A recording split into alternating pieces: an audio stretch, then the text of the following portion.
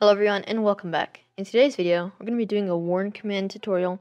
This is one out of the many tutorials that I'm planning to be doing on this series with my warn system that I coded recently, so that I don't have to make one that's like an hour and a half. So yeah, so this video should be like roughly like 20 minutes. I'll try and make it less by like not using insanely long functions and instead just copying and pasting them, for example. But yeah, so let's get started. So number one, the most important part of this is that you follow Warn Off Keys tutorial on how to set up MongoDB, because I personally do not want to make a tutorial on it, and there's already one out there, so I don't really see a point in it. So I'll leave his video in the description and make sure that you check it out and watch it, because you're going to need MongoDB to be connected so that you can actually do this warning system that I have. Okay, so once you've done that, and you've come back and you've got your MONGO.JS file and everything, one thing that he didn't add that I think would be useful is to use find and modify as false, and that's about it, and everything else should be good. And what you should do is go click here, like in this black area, and then you're gonna create a new folder and call it schema or schemas or whatever. And then you're going to create a new file called warn schema, and you're just going to copy down everything that I have here. And this will basically be like the framework for the different things that are going to be logging into the database. So, yeah, that's about it for the preparation for the command. So we're just going to be using our old warn command, but we're just going to add some new stuff to it. But the next commands are just going to be completely new, and you won't have anything written for it yet because we didn't do a tutorial, but we've done a tutorial on the warn command just without the database. Okay, so enough talking, and let's actually get to the video. So you're obviously going to want to define Mongo, which is your Mongo file, so you can connect to MongoDB, define your warn schema, and also here, so let's go to new terminal, do npmi random string so that you can generate punishment IDs using that instead of having to use an extra long function.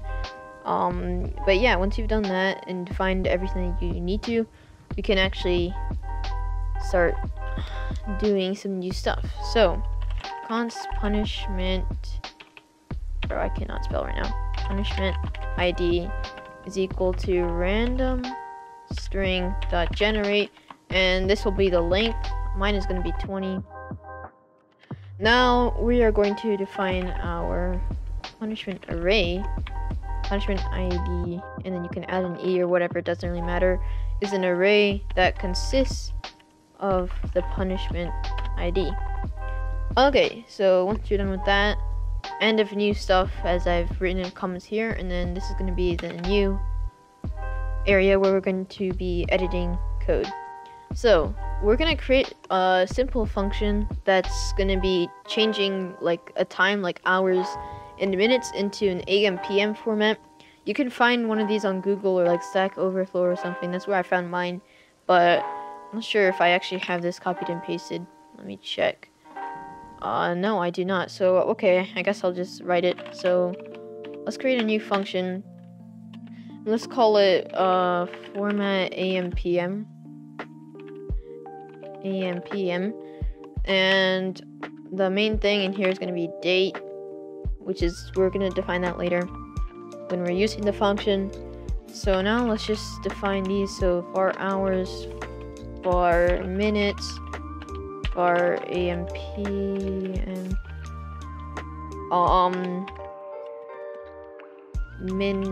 we have to do another one of these, and then minutes. And then after that, this is going to be our actual string time. Bro, I cannot spell right now. Then I'm going to return it. Okay, so now let's actually assign things to here. Okay, that's good enough. So var hours is date, which is that's one thing that we're going to be inserting in the function when you use it. .get hours, and then also date.get minutes for our minutes. And now AM PM. So the point of this is, so the default one, when you do the time, what it formats it automatically to is like 21:36, for example. Like it uses military time, and if you don't want that and you're an American, then you can use AM PM like me. So let's quickly write this code because I want to get to the actual important stuff soon.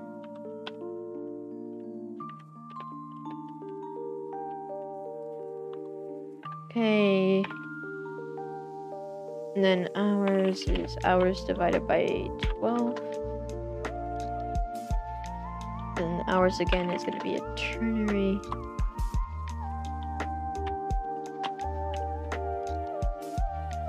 And then minutes less than 10.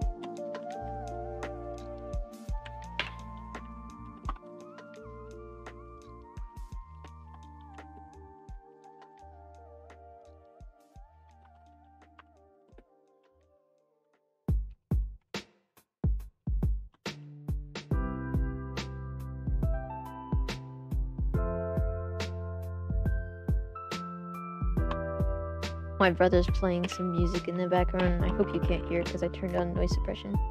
AM, PM. There we go. So I'm pretty sure that should be it for this function.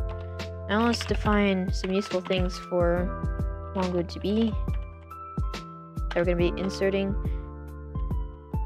So we're going to define our guild ID, our user ID. Also the author ID. So, oops.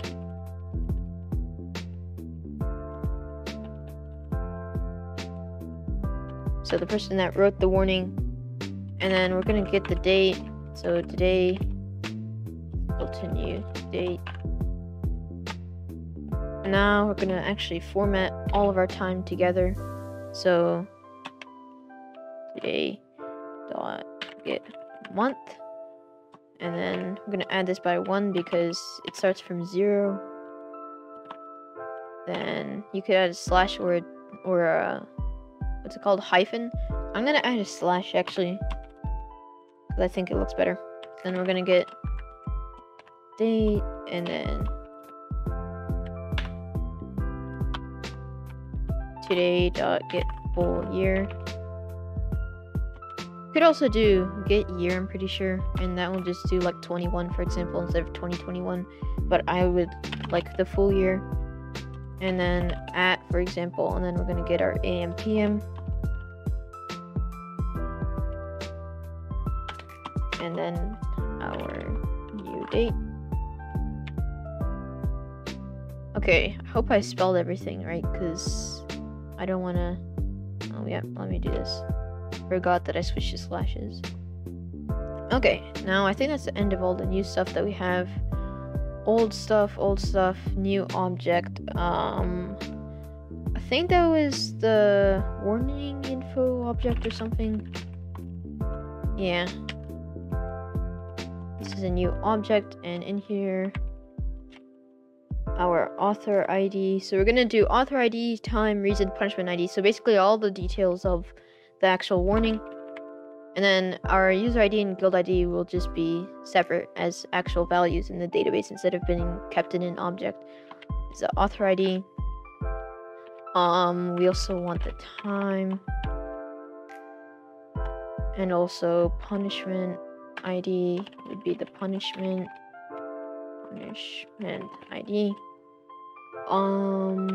Also the reason as well. Okay, I think that's all the information that we need for now. End of object, and then new stuff, end of new stuff. Okay, I'm pretty sure this is the logging info. So let's quickly create a logging embed. I would recommend this, so follow along. Log channel is equal to message.build.channels.cache.find. d.name is equal to logs. And also let's define our embed. Log embed is equal to new discord.message embed dot set color red dot set title a member was warned dot set description warning information displayed below, for example. Now let's actually add fields with the actual information. So let me just create a comment with the info. So reason, we need the reason, punish, and ID. We also need the author, ID, user that was warned. What else do we need? Oh, time. So we have the author, the user, the reason, punishment ID, and the time. I think that should be it. So now let's add fields with each of these information. So actually, let's do member warned first. Member warned, and then let's format this. So this here. So this would ping the user with, because we get the ID, and this will just be the raw user ID. And let's like put some formatting right here, and then let's do like this. I think that looks pretty good. You can also do the same thing for the warn author. Oops. And warn author something. Author ID. And then do the same thing. You could also ping like a staff ping or something when this is sent, just to notify people when someone's warned or banned or something. But I don't have a staff ping, and I'm not gonna create one just for this video, but I'm just saying that if you want to do it, you can. But yeah, let's do the reason now.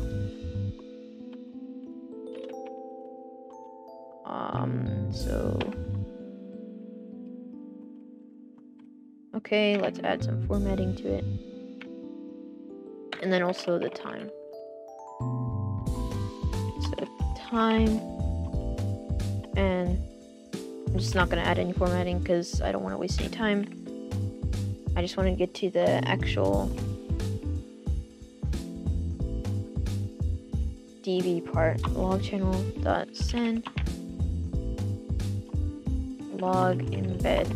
Okay, so now we've sent our logs, and now we just have to do our database stuff. So let's connect to Mongo. Wait, Mongo dot then. Okay, async mongoose.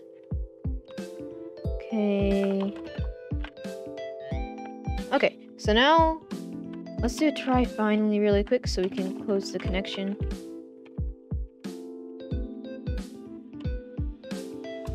Okay, and now let's do our actual warn data. So our warn data is going to be an object that we are going to save to the DB.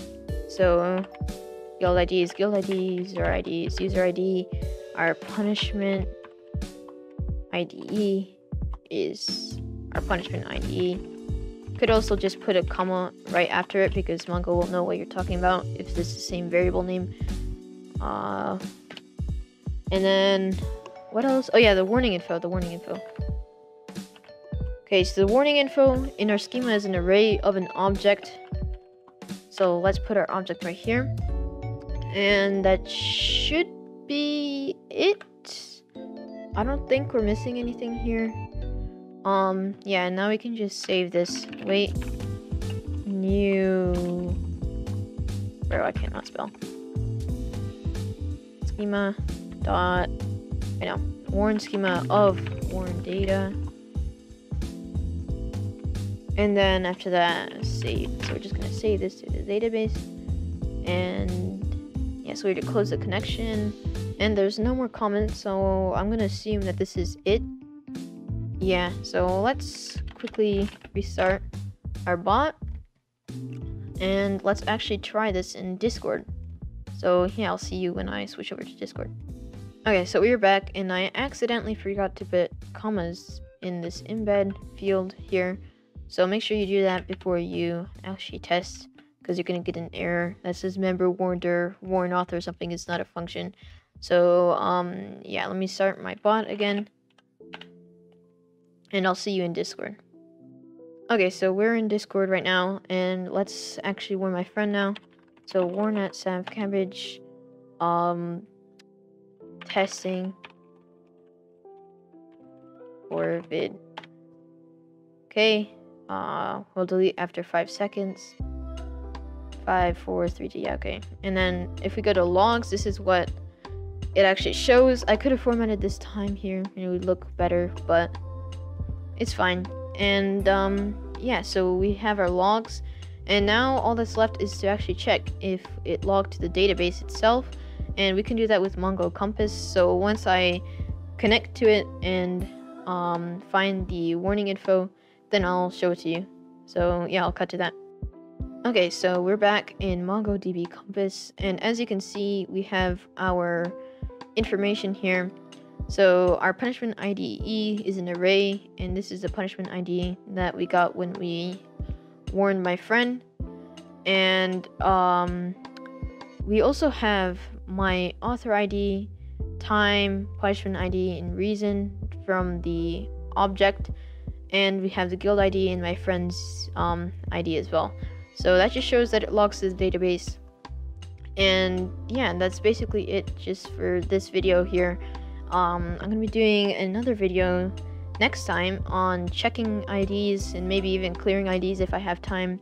So yeah, make sure to stick around for that, and I'll see you guys in the next one. Peace.